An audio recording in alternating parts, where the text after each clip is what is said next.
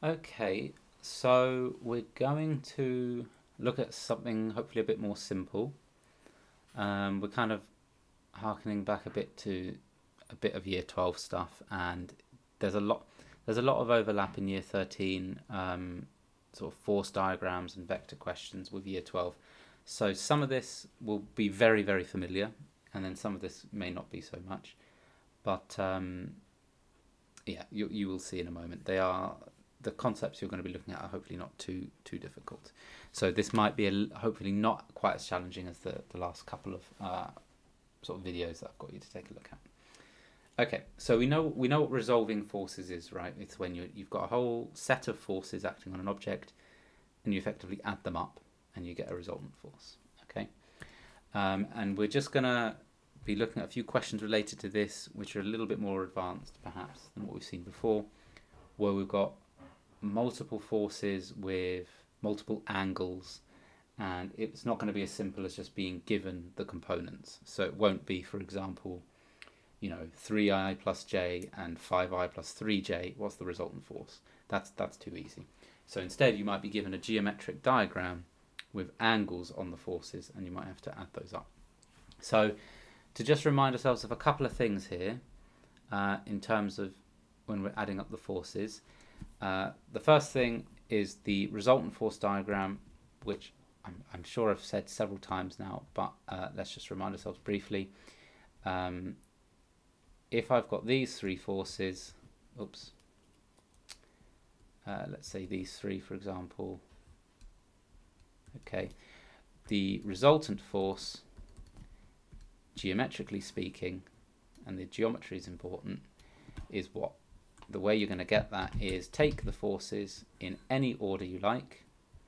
I'll just take them in the order that I've written them, but it doesn't have to be. Take them in any order, put them head to tail, and what you're left with from the start to the end, that's the resultant force. Okay, so that blue vector that I'm left with is the resultant force of those three. And again, just to prove it's not nonsense, let's add them up in a different order. Let's say add the middle one, and then the first one, and then this last one. Okay, and you can see if I in fact just shift this, oh dear, hang on, if I shift the blue one into position, perfect, right? So it doesn't matter what order we add them up in. So that's to remind ourselves of the resultant force.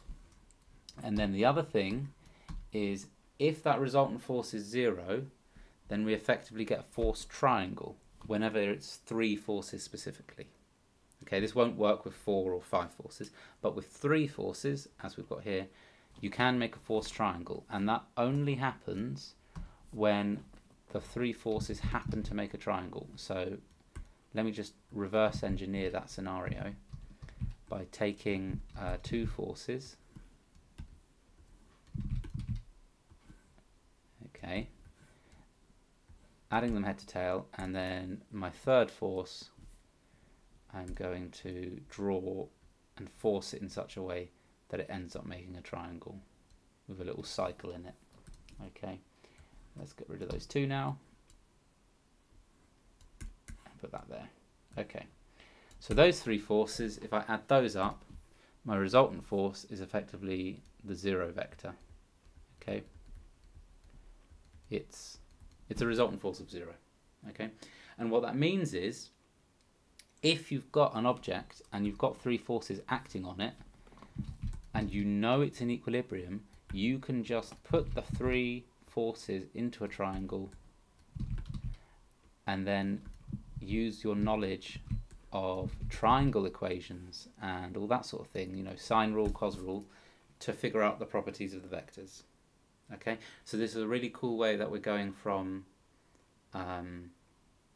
sort of forces and vectors to triangle equations, and we're relating the 2 in that sense. Okay, but of course that only works when the object's in equilibrium, because then there's no gap in our triangle. It makes a perfect connected triangle. Okay, so that was the first reminder there. Now let's look at some examples. Okay, so we've got a flat surface, 8 kilogram box, force of 10 newtons applied at an angle of 30 degrees. Work out the acceleration of the box, calculate the normal reaction between the box and the floor. Okay, so we're not using the force triangle concept yet. I think it might be in a later example. This is just getting us to work out a few basics in terms of acceleration. Okay, so what have we got going on here? It's not too tricky of a question, I don't think. Its weight is 8 kilograms. And we've got 10 newtons going up that way, which means we've got 10 cos 30 going along and 10 sine 30 going up. Okay, what else have we got going on? It's smooth, so there's no friction in this case. That's good. Right, work out the acceleration, calculate the normal reaction. All right, it's not too bad. So the acceleration is just going to be considering the horizontal forces. Okay, so the only horizontal force is this 10 cos 30. So if we use F equals ma, F is the 10 cos 30 going horizontally. M is the mass, which is 8. So that implies that A is equal to 10 over 8 cos 30, which is equal to 10 over 8 root 3 over 2 equals 5 over 8 root 3. Great. Okay, so that's our acceleration. Not too bad. Let's bring that up there then. So then what's the normal reaction? Okay, that's not too bad either, really, is it? It's quite a simple question, actually. You've got the reaction there. That reaction plus what else is going upwards and resolving vertically. We've got 10 sine 30 going up, and that needs to be equal to all the ones going down, which is 8g. So therefore, that implies that r is equal to 8g minus 10 sine 30. And we know that sine 30 is a half, so we get 8g minus 5. 8 times 9.8 minus 5. What's that on the calculator? 73.4. Okay. Great, so that's our answer to part B. It's 73.4. Done. Okay, now is where it gets more interesting with the force triangles. So, not as obvious as you might think at first. You've got an object, two forces.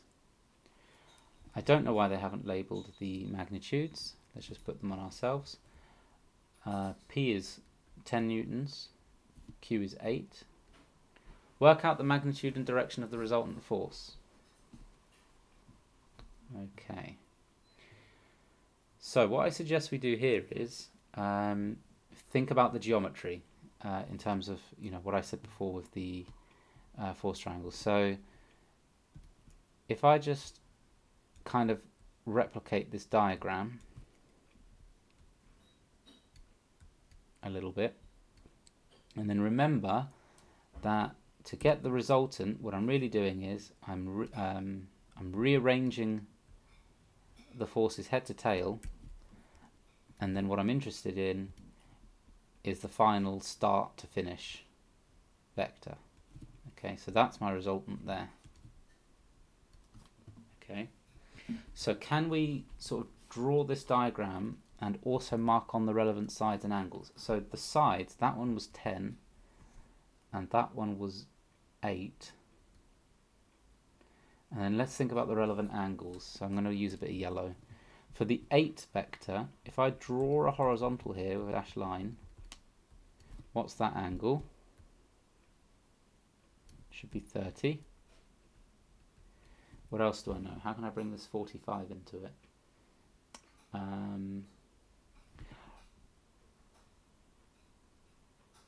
Well, what's the easy? Okay, here's the way I suggest. So if I draw a horizontal line here, okay, what is that angle there? It's going to be the same as this one, right? Because we've got a line crossing two parallel lines. So that's a 45-degree angle there, which, as it corresponds to on here, is going to be this angle here. So that's 45 degrees over there. Great. Okay, so now we can start thinking about a few other angles. What are we trying to find out again here? Good question. The actual value of R. Okay, so we need to think a bit more about the angles. Okay. So this angle here, this missing one, inside the triangle, we can easily get this now, can't we? 45 plus 30 is 75. And because this represents a straight line, this needs to be 105 total. 180 total, sorry. So therefore this is 105. That makes sense. Okay, what you'll notice now is we've got a triangle, two sides known, the angle between them known, and the opposing side to the angle unknown. This should ring bells. This is cosine rule. A squared equals b squared plus c squared minus 2bc cos of the angle, where a and b are the two sides creating the angle. So let's write that out in full then. So in this case, we've got capital R squared, my reaction, equals 10 squared plus 8 squared minus 2 times 8 times 10. That's my 2bc, and then times cos of the angle, which is 105. Okay, so in other words, R equals the square root of all of that. Okay, plug that into a calculator. Let's do that now. And you get the square root of 205.411 comes out to about 14.33. Okay. Great, so that's the magnitude. That's the magnitude of the resultant force. So this R in blue, let's just change that then, that's about 14.33, roughly. What else? Okay, we're also actually asked to find the direction of the resultant force. Okay, so that direction, that's effectively this angle. It's a bit narrow to draw. It's this theta here. Okay, so it's the angle that the blue vector resultant makes for the horizontal. So the way we can do this is, let's bring that theta to the inside of the triangle where we can sort of play with it a bit, by thinking about, okay, what is this angle here that I've drawn? It goes between the red line and the yellow horizontal, and it crosses over the blue line. What's that yellow angle I've just drawn?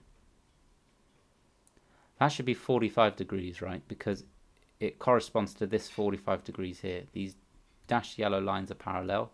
The red line crosses it. Therefore, these are both 45.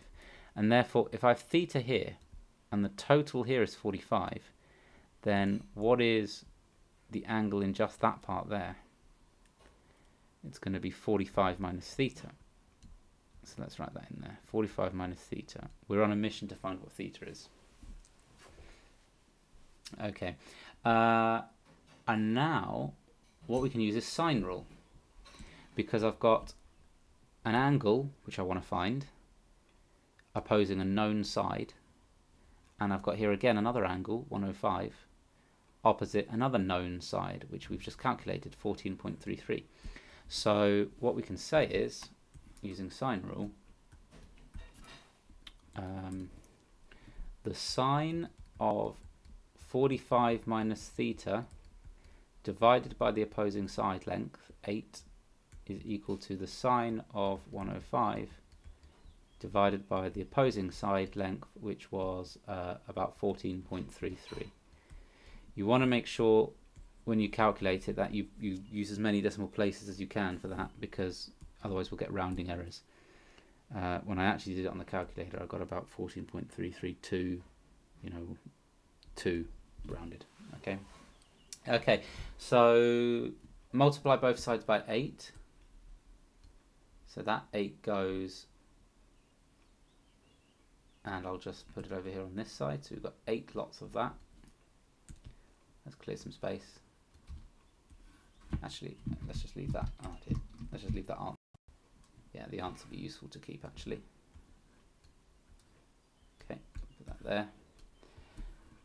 That's our R. Okay, and then we want to find this theta. So what we're going to do is sine inverse. So 45 minus theta equals, do sine inverse of all of this. So on my calculator, sine of 105 divided by 14.3322 times 8, I get 0.53916.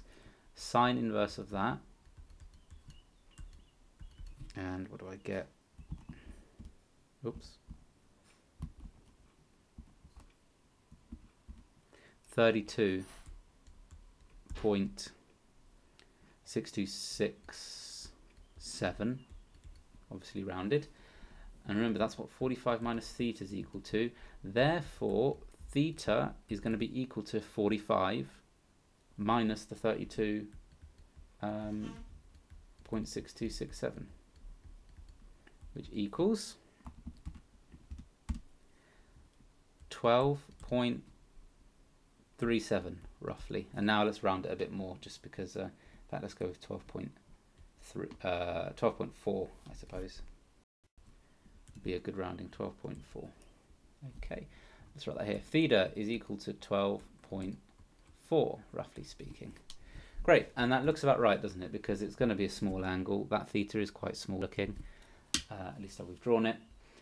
So we get 12.4. And that's our answer. So this is how we're going to use cos and sine rules with vectors in order to find a few unknown values. Okay, and then a final example before I give you some questions. This is the true force triangle trick, which we're going to use here. You've got 3 forces. Perfect. 3 is a good number of forces to make a force triangle. And it's in equilibrium. Calculate the magnitude of P. So what we know is if I connect up all these 3 arrows, it will make a perfect triangle. And here's where the people creating the diagram are being a little bit annoying, because these arrows, I mean, picture for a moment me placing these head to tail, that nowhere near makes a triangle. So the diagram's completely bogus, really. It's a completely inaccurate diagram, but it doesn't matter because the key details have been given. It's just a mathematical representation. It's just drawn poorly. So you know, you can see it, right? So let me do, for instance, a kind of imitation of this diagram. You know, roughly speaking, that's about what they've drawn there. Okay. Now let me connect those 3 arrows together.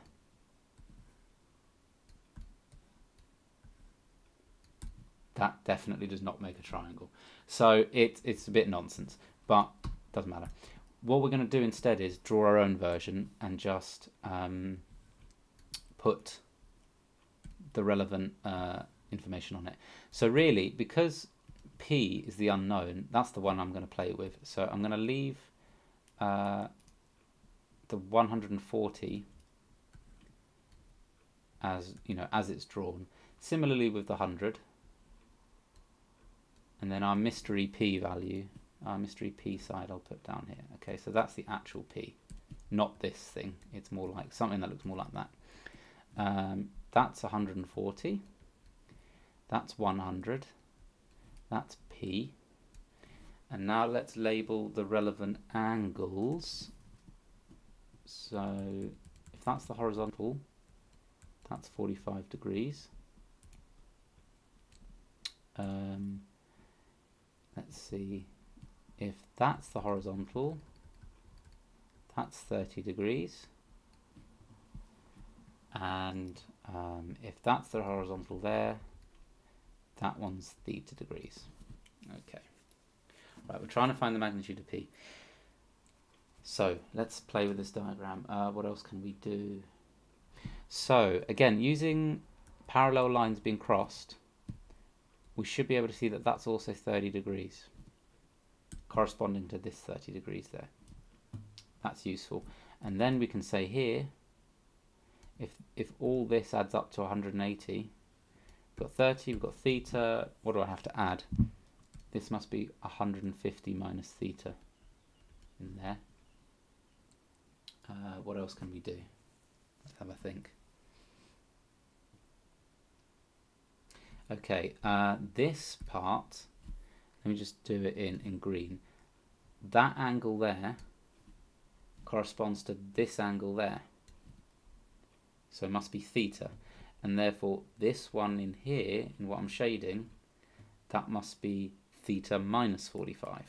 So let's put that in. So we can deduce that this is theta minus 45. And then, what can we get from that?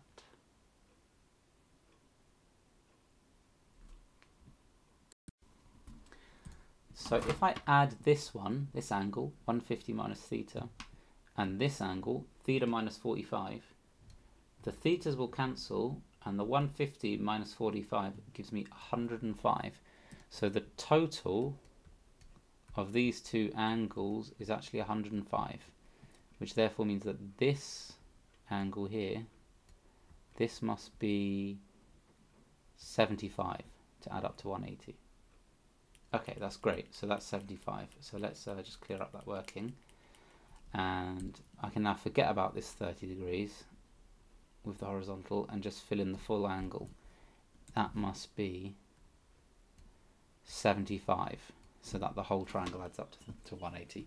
Great, so we've got a completely known angle, 75, and two known sides, and we want the opposing side. Great, so it's going to be cosine rule again.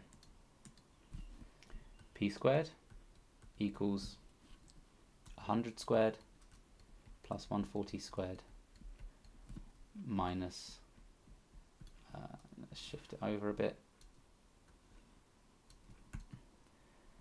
2 times 100 times 140 times cos of the angle, which is 75 between those two sides, or in other words, square root of the whole thing. Oops, let's put that 100 back in. Square root of the whole thing, and that gives us P. Great, and what do we get in the calculator? Let's check it. I'm getting 149.5 as my answer. So that will presumably then be in newtons, 149.5 newtons. Great, that makes a lot more sense than what's shown in the diagram. So in reality, this P arrow is actually going to be a little bit longer than that 140 newtons arrow, which makes sense because that's what it looks like more so in my diagram here rather than the terrible one over there. Could we also find the theta if we wanted to? Is that a possibility? Something for you to think about? I think it is. I think it is possible. You can do that as a little bonus if you want to. I'm sure you do want to. So that is that's that cosine rule to get the P. Remember, you can only close up the full triangle if, in fact, it is in equilibrium. Cool. Right. So those are our examples. How many questions have I got for you? 3 questions plus challenge. Okay. This is the first of the 3 questions, so you don't necessarily have to do them all. If you manage A and you've completely got it, then you can focus your time on the other questions instead. However, if you find it a bit of a struggle, then do try and finish as much of this one as you can. Make sure you really do get it, because this is sort of the fundamental stuff here. Cool. So have a go at question 4 as much as you need to. Pause the video now.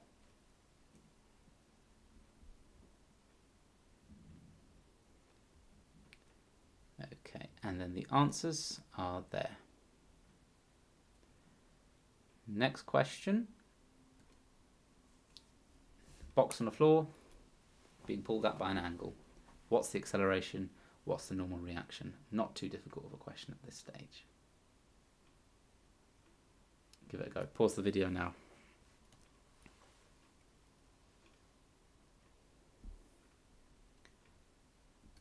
Okay, there's your answer.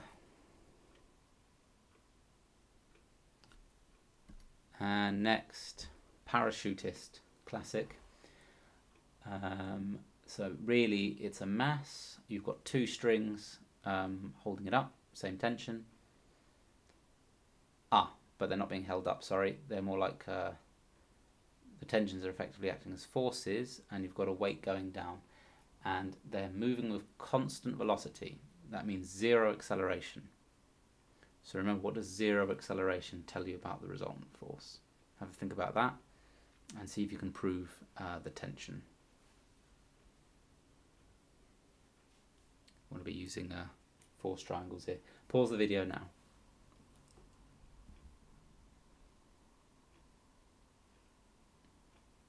Okay, and this is apparently the equation that you partly use for that.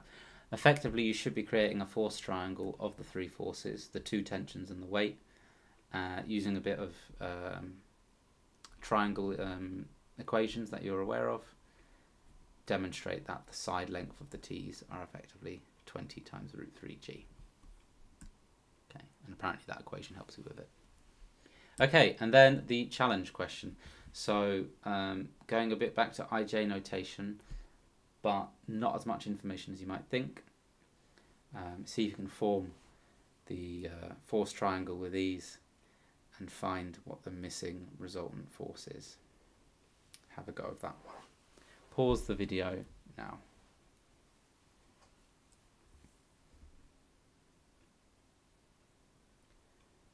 Okay, and there's your answer for F1 and F2.